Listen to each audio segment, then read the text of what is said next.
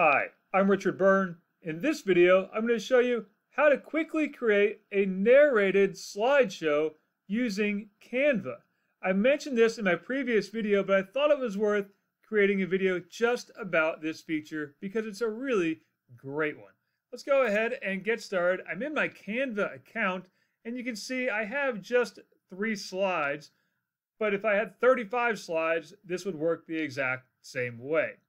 And I want to point out that I have my speaker notes already written out for my slides.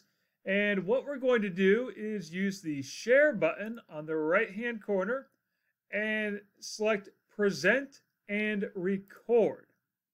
And that will take us to the recording studio. And you can see here that I have no camera. I've chosen to have my camera turned off in Canva. The camera you're seeing right now is the camera that I have for Screencast-O-Matic, which I use to record this video. So I have no camera. I'm using my built-in microphone here. You can choose the microphone that you want to use.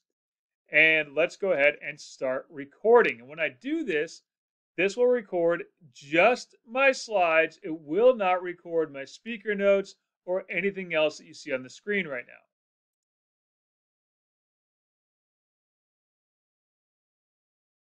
This is a presentation all about some of my favorite places in the world. I've lumped them into categories that we'll explore today. The first category is mountains. I like mountains in all seasons, but winter is my favorite season. Skiing and snowshoeing are my favorite ways to explore mountains. And my other category for this presentation is random roadside attractions. I'll stop the car anywhere there's an interesting roadside attraction.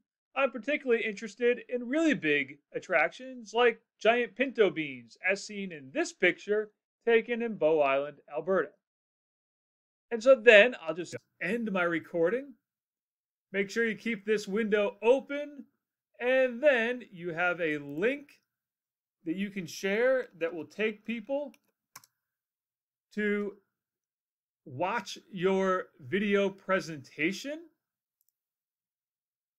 This is a presentation all about some of my things. And they can play it back right there, and they can even see these little markers to jump to specific slides.